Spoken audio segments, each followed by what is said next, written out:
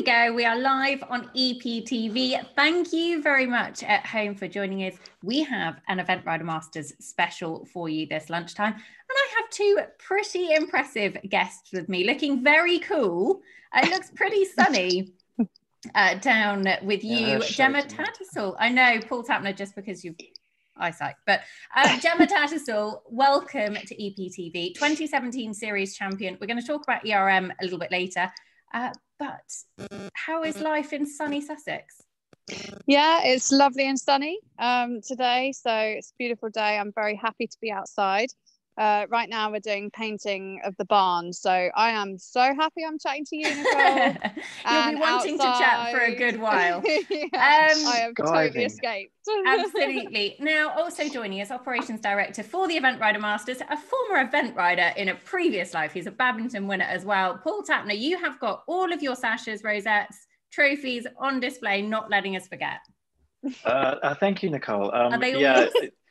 Yeah, I got a confession to make. Most of those sashes there are my daughter's and my wife's. That big trophy there is my daughter's.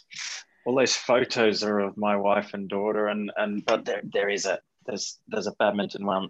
If there's a badminton one, there's two badminton ones.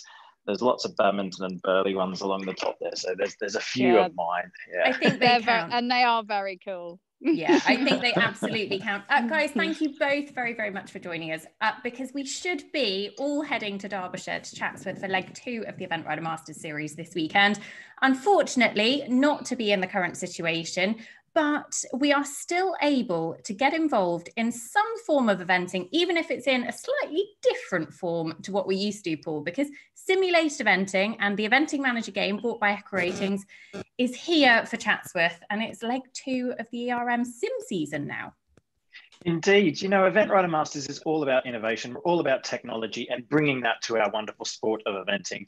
And working with SAP and Echo Ratings over the winter, we had this fantastic idea of doing the Eventing Manager app. And, you know, we had the Stacks app before, and we've always had the Spectator Judging app. And, you know, the Echo Ratings and SAP guys, they came up with this idea and created that over the winter. And it was obviously really disappointing when we then didn't have any eventing to do anything with it. So we thought, well, you know what, we've got lots of computers and we've got lots of technology. Let's figure out how we can create a simulated a series and simulated event. And Echo Ratings guys have just gone above and beyond, the whole team there, because you know it's obviously everybody knows Derm and Sam and of course yourself, Nicole. You get in there a bit as well. Rope me in occasionally. There's plenty of staff behind the scenes that have been making our sim season come to life. And yeah, we're about to do our second broadcast from the simulated Chatsworth. We're supposed to be at Chatsworth this weekend, but no, we are at Chatsworth, but from the comfort of our own living rooms, gardens, wherever we might be in the world. You need a little bit of imagination. It is a lot of fun, I'm not going to lie, because obviously we would all very, very, very much love to be at actual eventing at the moment. This is the next best thing. So basically how it works, there's lots of predictive data analytics that go into it. The prediction center that Echo Ratings have used for the last couple of years runs the sort of simulation which takes into account all of the algorithms hundreds of thousands of times. And what happens for the simulated competition is you literally press the computer button once and then we see how the competition plays out.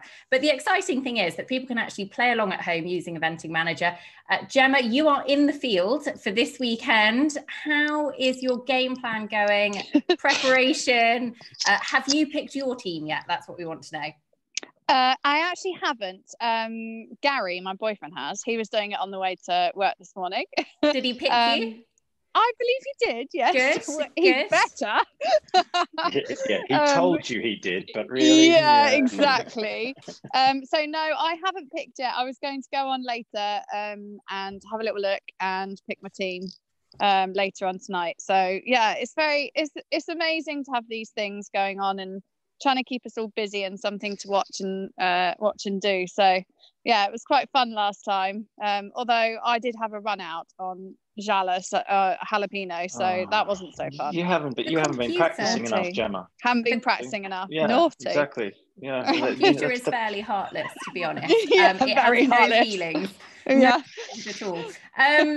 It can get unbelievably competitive in sort of trying to pick your team. There were a couple of thousand players that have played over the last couple of legs that we've done. And I'm not going to lie, my choices have let me down on occasion as well. Sorry about that, Nicholas. Sorry, Gemma. I wasn't going to blame you, but now you mention it. If you wouldn't mind doing quite well this weekend, that would be great. I'll try. Exactly. Paul, how can people play along and watch? Because it is going to be broadcast on Facebook as well, isn't it? Yeah, so it'll be broadcast on Facebook, and as always with Event Masters, it's simulcast on the website as well. So you can go to eventridermasters.tv and watch on your smart TV via that, or watch on your laptop or on Facebook. 2 Facebook destinations this time because we're doing it with EquiRating. So EquiRating's Facebook page, the Event Rider Masters Facebook page, and of course the website.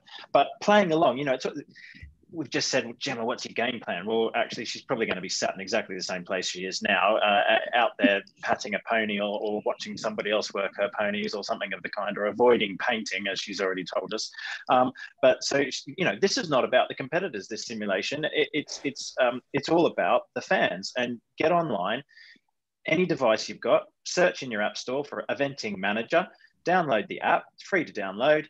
You pick your team. You are the manager of your own eventing team, your own fantasy eventing team. We're pretty generous with Event Rider Masters as well. We've given every single fan $10 million to play with. If only it were real. If only it were real.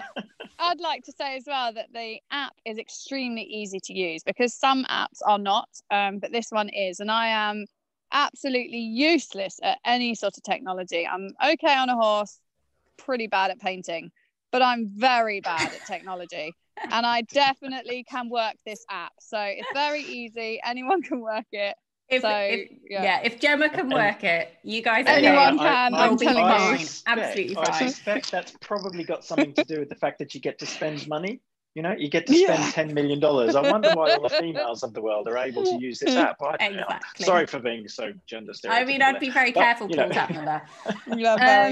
But it is a lot of fun. And actually, one of the things I have been loving is how much people have got into it. Paul, we had Alex Bragg on the Riders Connected special that we did, and Alex took it unbelievably seriously. The whole Bragg family were going wild after his simulated cross country. I did love the fact that he was sat in his dining room, much the same as me, with his cross country gear on, watching Oh my God, he is so funny. Watching it on his laptop.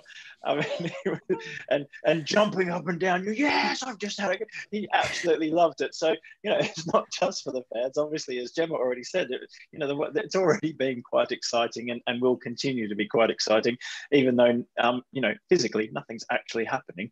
But it's some great fun to watch, great fun to get involved in. And of course, like we've just said, with that Eventing Manager app, there's this element of you're involved. You want your team to do well. Everybody's going to get competitive, but it is just for fun, and it is all about the Riders Connected campaign. So, there's a website that's been set up by SAP and all of the partners that is all about keeping the equestrian community connected. And it's, we've called it Riders Connected, but it's not just the riders, it's the owners, it's the grooms, it's the volunteers, it's the event organizers, it's the all the different contractors that go into making an event run. We're all missing each other. We're not seeing each other like we normally would do. So it's all about bringing these people together. All of the fans, the spectators that come along and interact at an event site as well. So that's what it's all about, is connecting everybody in a equestrian sense, and very safe, and having a bit of fun. Yeah, and it is a lot of fun. So if you want to play along, download Eventing Manager. It will be broadcast live tomorrow, the dressage at 7:30 UK time, and on Sunday You learned evening, your test, Gemma? It'll be Yep. Don't even know which one it is. It's a simulated test. It doesn't it's matter. All up here. All up there. Exactly. Don't doubt her, Paul Tapner. Go and put her in your team if you haven't already. So 7:30 Saturday night, Sunday night will be the live broadcast, and we hope that you'll be able to join us. It'll be a lot of fun, and it'll probably be a little bit wild as well. So come and get involved with the ERM Sim season on Facebook over the next couple of days. Let's talk ERM highlights, because Gemma, from your perspective, it's been a big part of your career over the last few years. You were the 2017 series champion. What is it, or what moment stands out for you as one of your favourite ERM memories? I think it's really hard to pick just one. I think you can give us a couple. That's okay. I've had 3 wins, and I think I couldn't pick between them, to be honest, because they were all very special. My first win was Chatsworth 2017 with Quick Look Pebbles, Little Superstar, and it was kind of really special because the year before, it was the first year of the Event Rider Masters, and we had an all French podium, and I finished 4th, and it was like, oh, this is really boring. We just didn't manage to beat the French. So the next year I was pretty determined, and she just went absolutely perfectly in all 3 phases, and she actually really deserved to win that day. You know, she really gave her all, so it was very special to go back and win. And then my second one was at Gatcombe, Paul's favourite moment of me having a little princess strap. And we'll talk about this moment in a second. We'll let you talk. Well, actually, let's talk about it now, Paul. So basically, you win. So it's okay. We'll come on to the win in a second. Gatcombe show jumping, Arctic Soul, who would be made for Gatcombe, absolute cross-country machine, fast as you like. 2 down in the show jumping, which was a tough show jumping track. And Paul was rubbing his hands together in glee because Gemma came out of the show jumping, the whip went down and off she went, and that bit got replayed. You're painting me out to be a bit of a nasty person here. Let's just explain to the viewers excellent TV. Used that clip a number of times, Mr. Tapner. But you understand that. Let's just explain to the viewers why you're all suddenly ganging up on me here. Guys, settle down here. Okay, so yes, I am in charge of choosing any clip that goes out. So any photo or any video that is ever broadcast or published by Event Rider Masters, I personally approve or change. And there are certain clips which get used again and again and again, and a lot. And again. Maybe one of those clips that I continue to say, how about we use that one again, boys, to my editors, happens to be Gemma's little tantrum. She was a little bit upset as she came out after, and rightly so.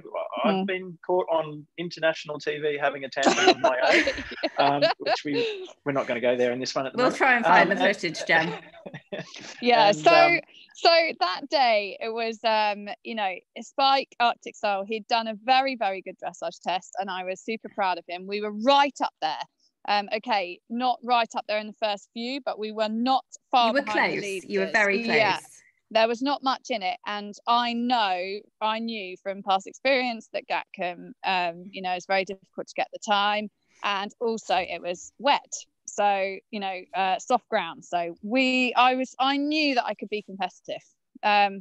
So the show jumping, Spike has jumped very many clear rounds, but he has been known sometimes to have a few down.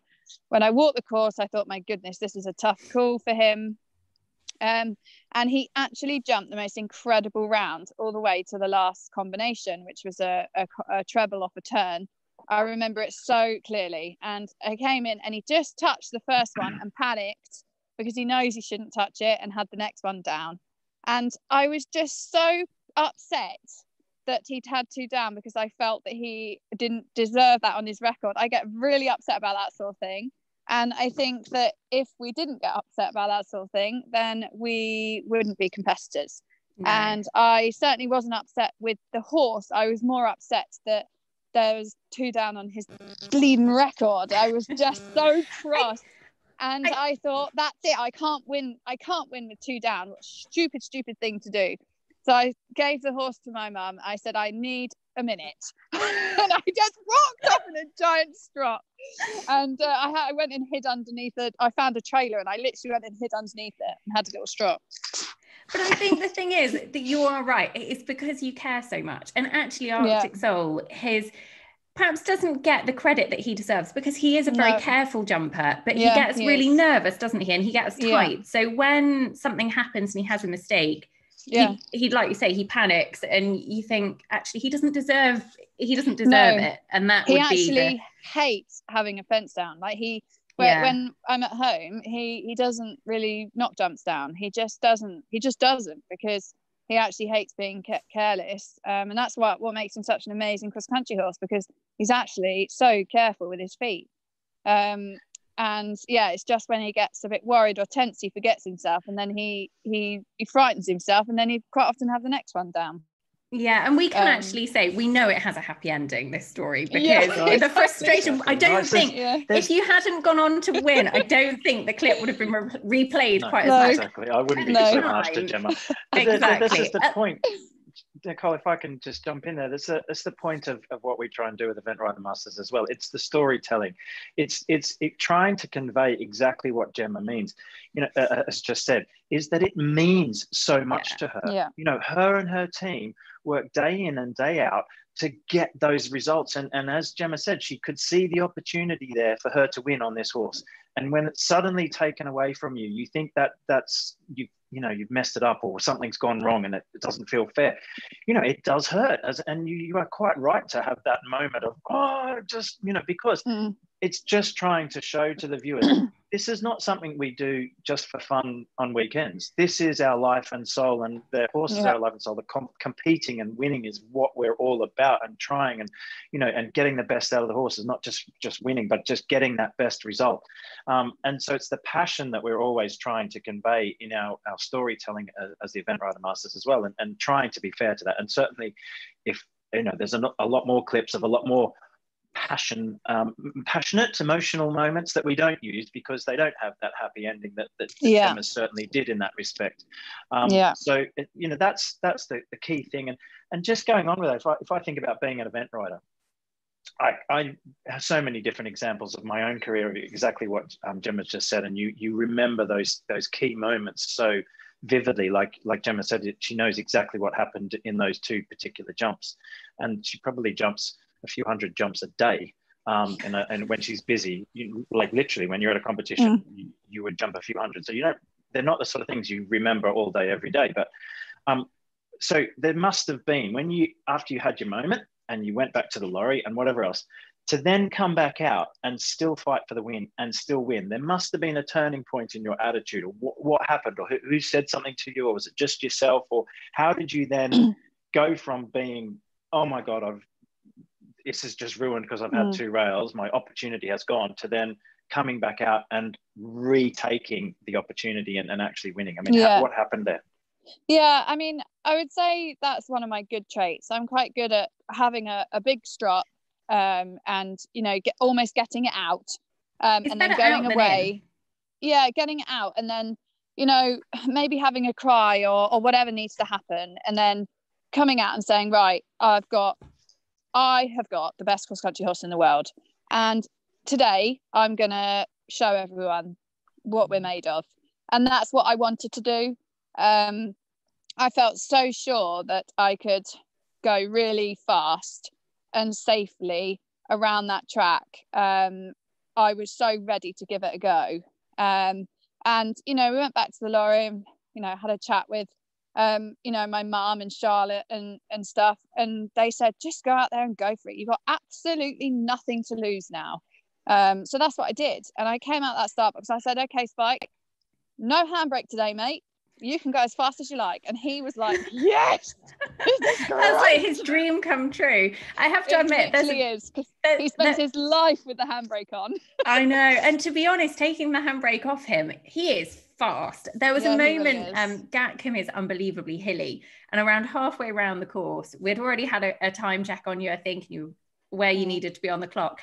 And there was, he's an ex-racehorse anyway, Arctic Soul, but you literally, all you did was just slightly let go of the reins just a tiny bit, and he was gone up this hill.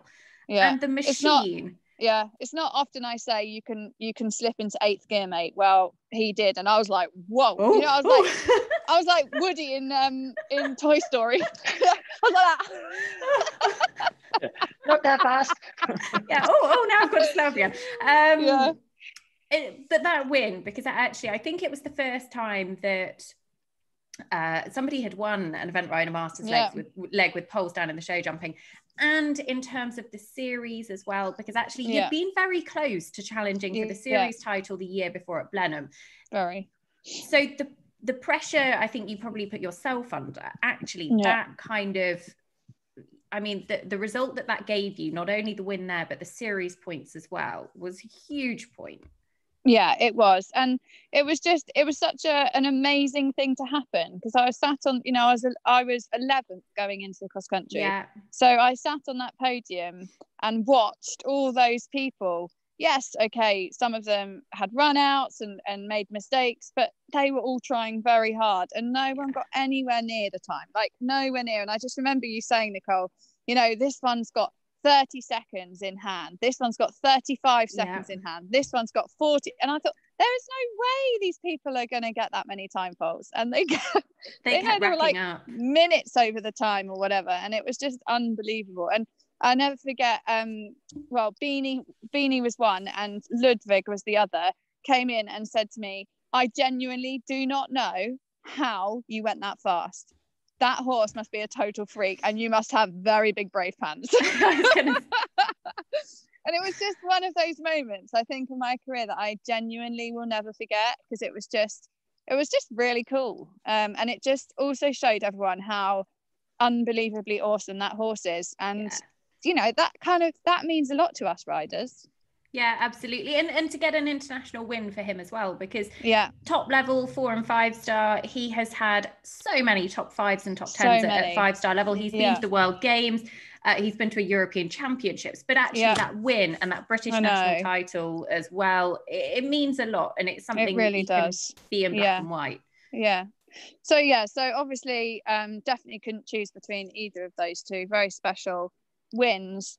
And then my sort of third special win was at Linear last year with Jalapeno.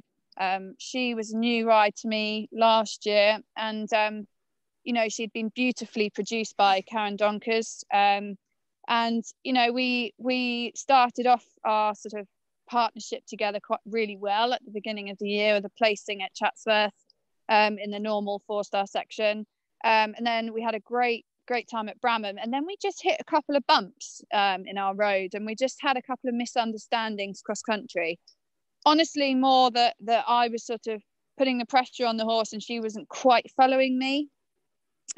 So we'd actually gone and we've worked really hard at cross country schooling, and I'd done loads of practicing, and we'd been out show jumping because that wasn't her strong point and all those things, and had some dressage lessons. We just worked really hard on our partnership, and we came out at Linear and totally nailed it, and it just was such a great feeling, like, yes, all this work that I've done has come and paid off. Plus I stood on top of the podium and Mickey Young was below me, which was just too cool. I'm not gonna lie, that was cool. You've got to savor those moments. He doesn't get knocked off the top spot of the podium very often. Not. Exactly. But I don't think I know of a single rider that that doesn't say that if they've ever beaten Michael Young. That is something that sticks in their mind. You know, even Chris Burton, who's won God knows how many, every time he wins, he beats Mickey, he's like, check me out, I'd beat Mickey Young. And Tim Price is the same. They're all every rider's like, there'll be t-shirts made next. There'll be like an exclusive. I don't think I've got one of those t-shirts. Get it printed out, Gem. There you go. Oh my god. So that was really special. And also, not only that, but it was for owners Chris and Lisa who obviously have a massive involvement in the Event Rider Masters, and you know, they had sort of followed my you know, very closely followed my work and progress with the horse, and we knew that she did have a big win in her, but we weren't expecting it at all. So you know, it was just really cool and really special. And actually, just in terms of, you said that one of the sort of phases you had particularly worked on, she's always been capable of doing a very smart dressage test. I think she scored a 21 or a 22. It was a very smart test. But the show jumping in Linear, nobody jumped clear. There were faults across the board. I think there were only 2 rounds inside the time. So you jumped clear, but you had a couple of time penalties, which actually was a massively impressive result over that round. So that kind of ticked that box as well. And then she was clear inside the time. exactly. And the show jumping has not been easy for this horse. Obviously, show jumping is something that I do a lot of. I enjoy it a lot. I think it's something that it's probably my strongest phase. So we have worked really hard with her at home, played around with bits, just trying to get her really happy in her mouth and in her carriage and all those sorts of things.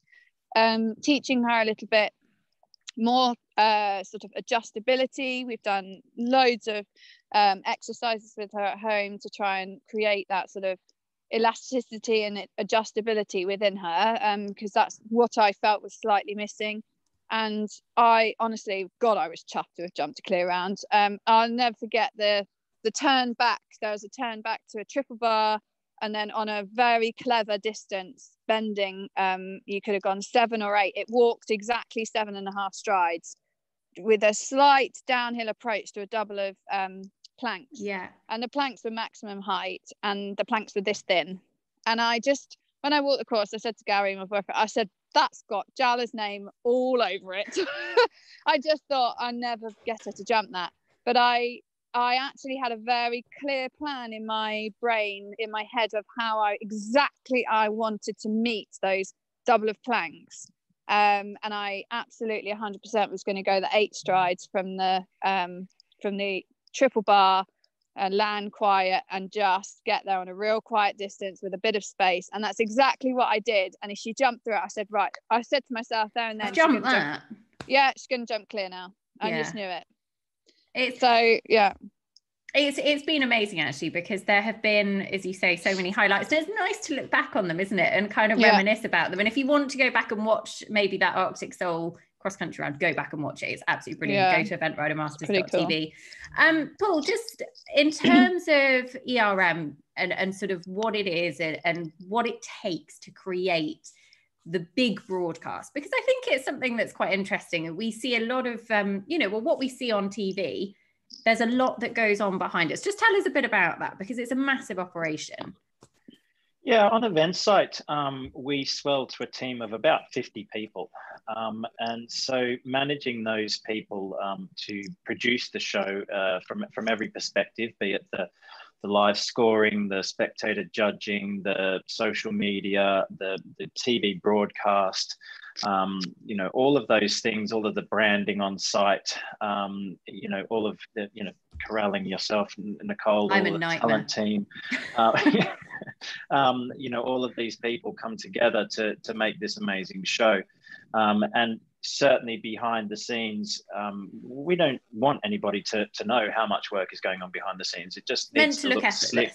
Yeah, it wants to look slick and professional and seamless and dynamic as well. So, we're trying to make it not just a random digital live stream from a random green field or muddy field, wherever we might be, but it's a professional sporting broadcast. And we're doing it to any other professional TV broadcast standards. So although we only put everything online, it's literally only an agreement with a TV broadcaster to put it on a TV channel, and it would be acceptable in terms of the quality and the standards that we work to. So that all takes a massive amount of planning and a massive amount of effort to make that happen. But it's great fun. And, I'd have to say that this week we were supposed to be at Chatsworth, and I would have been there on Monday morning, arrive early hours Monday morning, and I'd be there through till the following Monday morning. So, now as an event organizer, we're on site a lot longer than the competitors are. The competitors come in and they have, very long, hard days as well. Obviously, when they're at these competitions, I know that firsthand, but actually they will turn up on perhaps Friday night and leave Sunday afternoon. And when they're packing up and leaving and waving goodbye to me, I've probably still got another 4 or 5 hours of work to do on Sunday night. So, it's a very big, a lot of infrastructure to put in. We have a semi-trailer or an Arctic trailer, depending on which part of the world you come from, that turns up on Monday that I have to greet and unload and that all of our equipment. And then we have another 3 smaller, they're not very small, but another 3 vans that turn up with equipment. It's a good 4 days to set everything up prior to any sort of action taking place that the public or the riders are aware of. And honestly, I have to admit, I'm feeling that I'm missing it massively, because it's a huge part of my year and it's a huge part of my life. But in terms of what's in store, because obviously 2020, like so many other big events, I mean, the whole sporting calendar has come to a standstill, and we're no exception. In terms of looking forward to next season, what are the plans? That everything's still wheels in motion for 2021? Yeah, absolutely. It's, you know, plan A is everything's back to normal next year. But I think everybody's plan A is that. And hopefully that is the case. You know, at this point in time, we're 7 weeks into the UK lockdown, or in our 8th week, I think. And actually, we're starting to ease now, but the time frames, nobody really has any idea. We don't really have any idea what it's going to look like at the end of this year, let alone next year. So, and we keep getting told there will be a new normal, you know, but we just don't know. So hopefully, Event Rider Masters, hopefully the sport of eventing returns to normal, and hopefully the Event Rider Masters is then able to return as normal next year as well. But that's all plan A, and that's what we're planning towards. But as everybody knows, in this situation, it's a little bit difficult to make any concrete plans at the moment. So, and like yourself, Nicole, you know, that work we said earlier, this whole point of what we're doing with the Riders Connected campaign and the Riders Connected website is try not to let people feel isolated whilst they are actually physically isolating. And certainly this week, you know, it's brought home to me the fact that I'm a little bit over this, and I really would have preferred to have been at Chatsworth all week, meeting up with all of the wonderful crew, not only the wonderful crew that I work with as Event Rider Masters, but the host venue organisers, the host venue volunteers, the Chatsworth house staff. You know, we go into the house and do some filming in there. We meet some of the staff and people there, and then the riders turn up, and all of them. You know, we're all mates with them, and I miss having an afternoon beer with them, and you know, mulling over those conversations that we've just had with Gemma about, oh, so and so fell off here, and so and so had a rail here, and but what's all right, we'll be great tomorrow, and having those conversations as well. So missing that, but you know, like we say, hopefully next year we'll be all back to normal. Yeah, we hope so. And it is very much, I think, one of the things that I think a lot of people find hard is there is no time scale. You can't sort of go, well, do you know what, eventing's gone for 3 months, we're going to be back on the 1st of August or whatever it is. Gemma, how are you coping with that? Because obviously you've got a business to run, you've got horses in work. What's it like at Team Tattersall at the moment? Yeah, it's really, you know, it is strange times. We have put a few of the young horses out in the field, some of the 5-year-olds that have been in all winter, and we thought, well, they've been out show jumping and they've done a bit, so they can have a break. The older horses and a few of the sort of middly horses, sort of the 6-7-year-olds, are doing 3 to 4 days a week of sort of lightish work, you know, like exercises, schooling, bit of hacking, things like that. I haven't furloughed any of my staff. We've just cut down hours because, you know, I felt that was the fairest thing to do. And we're doing lots and lots of jobs, which is not always fun, a bit boring.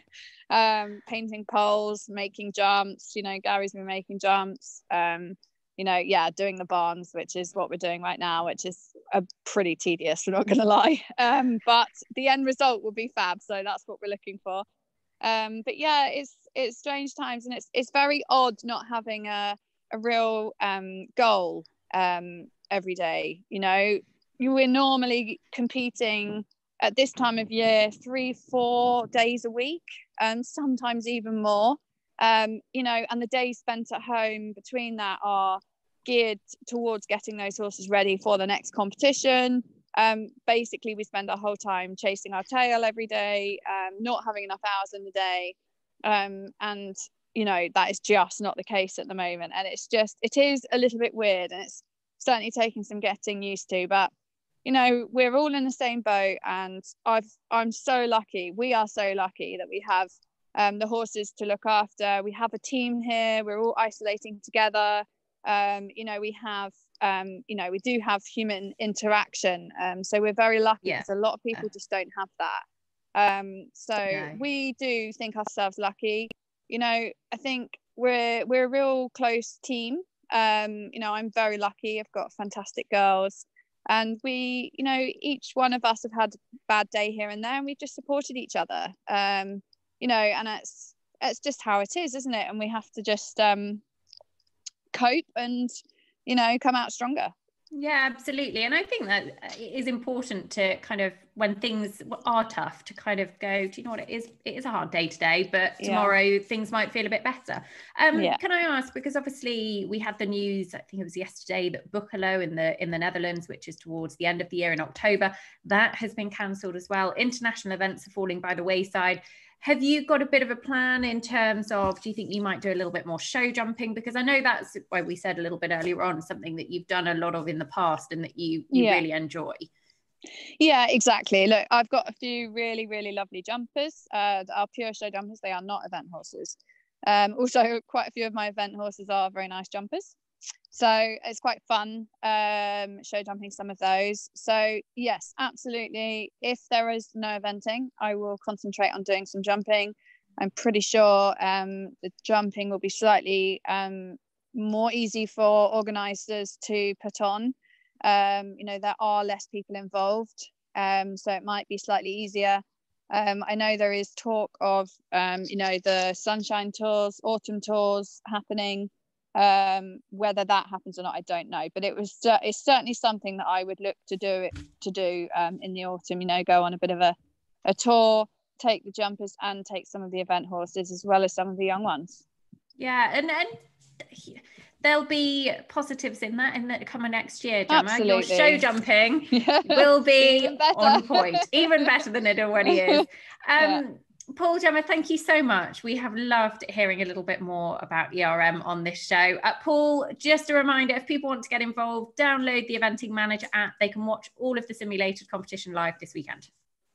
7:30 UK time Saturday night for the dressage, and 7:30 UK time on Sunday night for the show jumping and cross country combined. But download the Eventing Manager app, pick your team, buy your team with $10 million, and see how we get on with that. Should be good fun. It should be a lot of fun. It's literally like my dream game. I love it. I'm living the dream here, but it is a lot of fun. Enjoy it and get involved, Eventing Manager, and go and visit the Riders Connected website as well. I'm going to go and tell Pebbles that she's got to be very well behaved this weekend. Go and get bathing. There you go. Go and bath her. Make her look beautiful. And good luck. Anybody that has Gemma on their team will be rooting you on. So thank you both very much.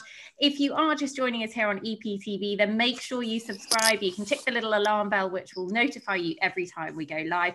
And if you've missed any of our past shows, then go back and take a look, because there is absolutely all sorts on there. Alice Fox-Pitt talking to Piggy French and Pippa Funnell is one of my personal highlights. We've had Sam Watson, Alex Bragg, Harry Mead, Lucy Jackson, the list goes on. So go back and take a look. But thank you guys very much for watching. Thank you to Gemma and Paul for joining us, and we'll be back very soon here on EPTV.